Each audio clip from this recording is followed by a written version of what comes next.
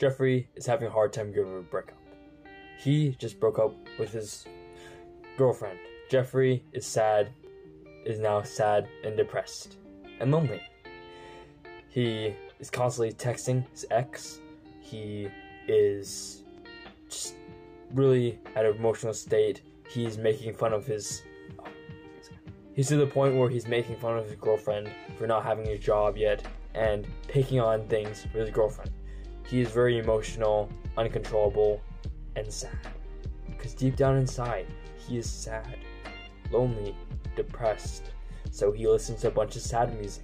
He listens to a bunch of negative music that really make him even more emotional, make him even more sad. He jerks off because he's just so sad. He eats as much junk food as he wants because he's lonely, he's depressed, and he just wants something to fill in. He becomes really suicidal until a man picks him up. Adonis broke up with his girlfriend too, but he told Jeffrey, this is not the right way to handle a breakup. Because Adonis felt the same way. He felt sad, lonely, and depressed, but he did not eat junk food. He did not listen to sad music. He did not jerk off in the bathroom. Instead, he grinded in the gym. He worked hard, especially when you feel like it. He took all the negative feeling to double his income, to double his muscle mass, to double his size and height. You see, I experienced breakup too. Now, technically, I never dated someone, even though my friends said I have. Both of my friends said I have, technically. But technically, I did never date someone.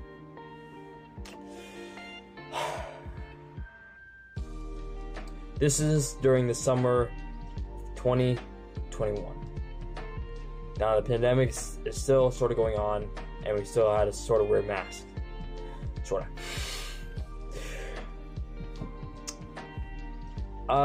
It was summer of 2020, it was summer of 2021, sorry. Me and my family were traveling to Chicago. We were on vacation to Chicago. I met up with one of my family's friends, and my mom and dad's friends, and they have a daughter. And I always wear a hoodie during this time because I was always depressed and lonely. I always wore a hoodie during this time because I was ashamed of how I looked and how I felt.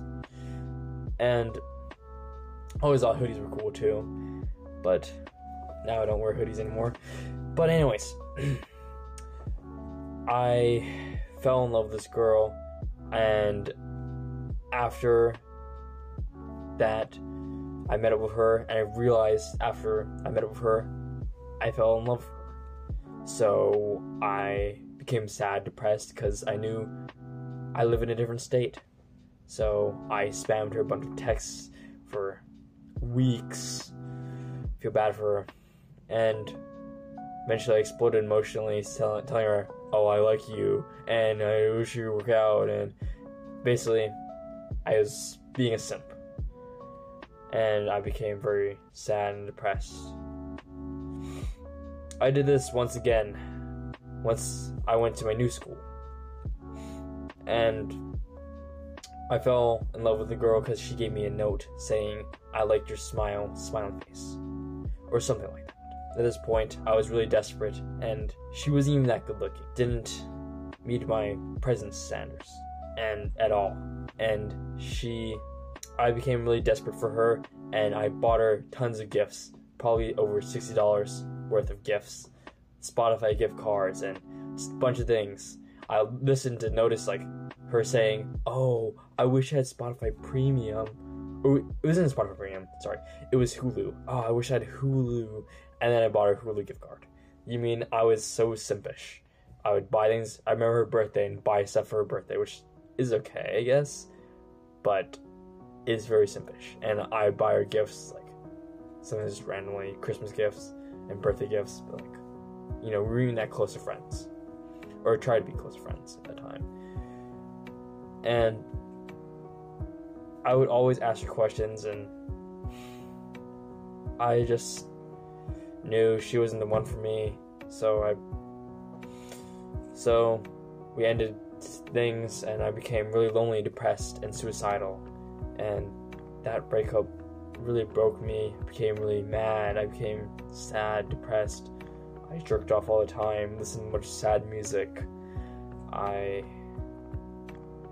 had a plan on how to do it, how to end myself. And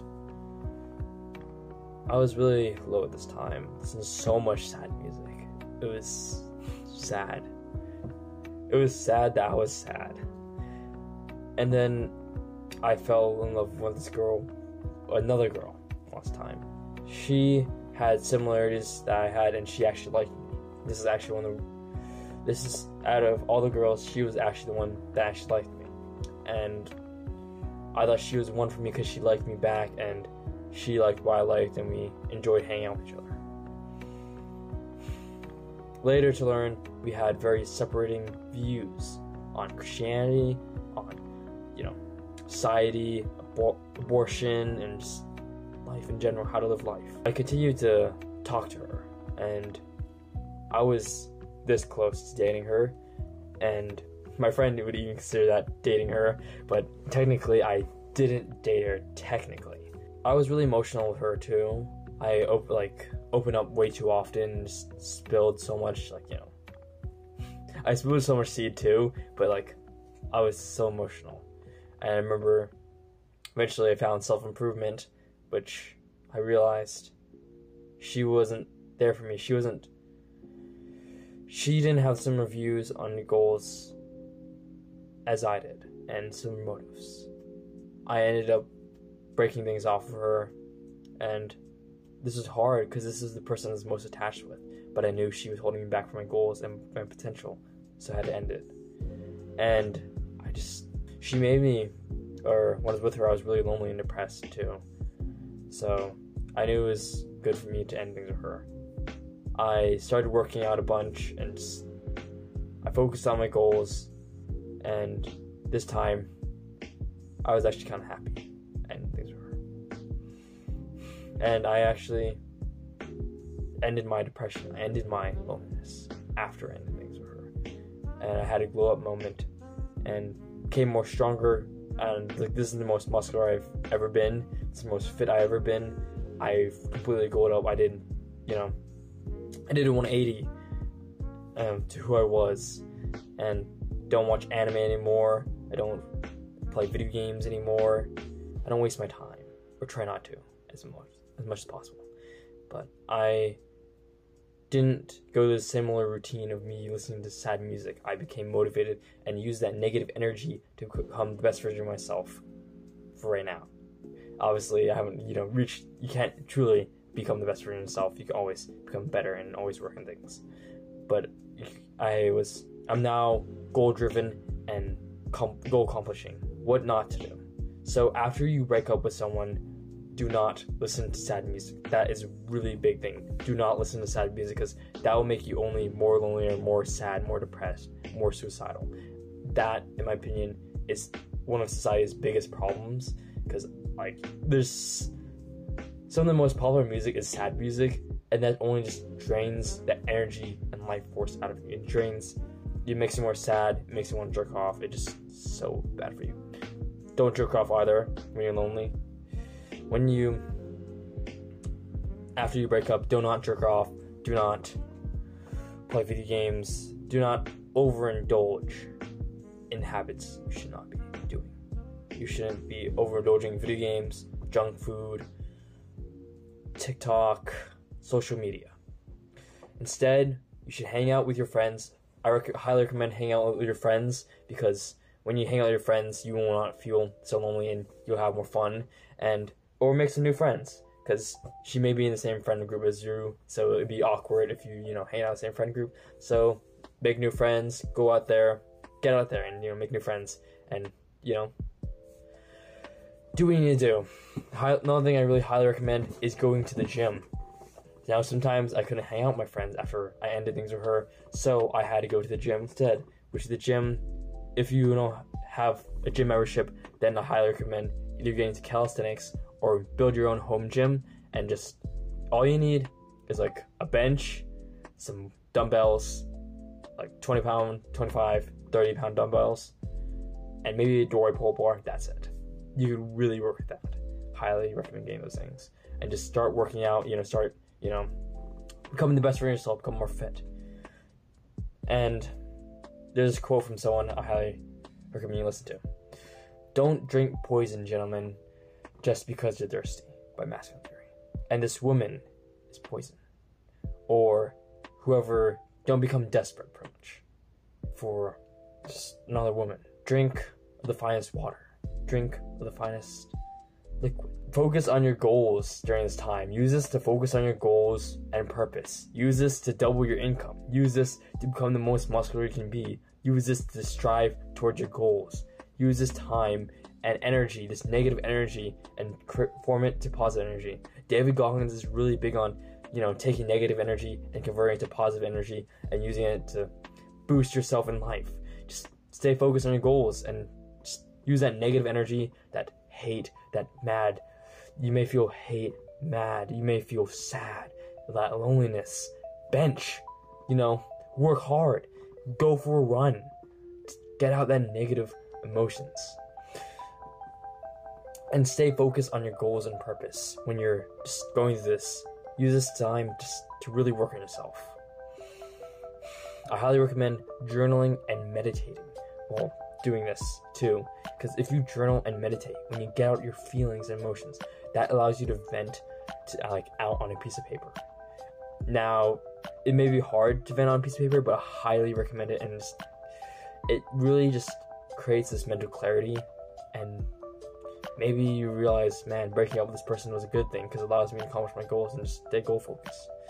And meditating will just help you with presence and help you just with mental clarity and presence, and meditation will just bring peace in your life. Just meditate 10 minutes in the morning.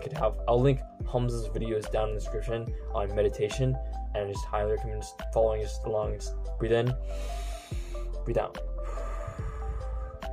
You know what I mean? Simple as that. But that just really clears your mind and really helps you stay focused on your goals and achieving things, and helps you stop being lazy. I also highly recommend reading the Bible and going to church. Reading the Bible really helps you stay grounded and really just helps you know the difference between right and wrong. Because if the Bible isn't everything in the Bible isn't real, all the laws can be changed, right? If all the laws can be changed, then there's no such thing as justice. There's no such thing as right and wrong, because the laws are just made up by people.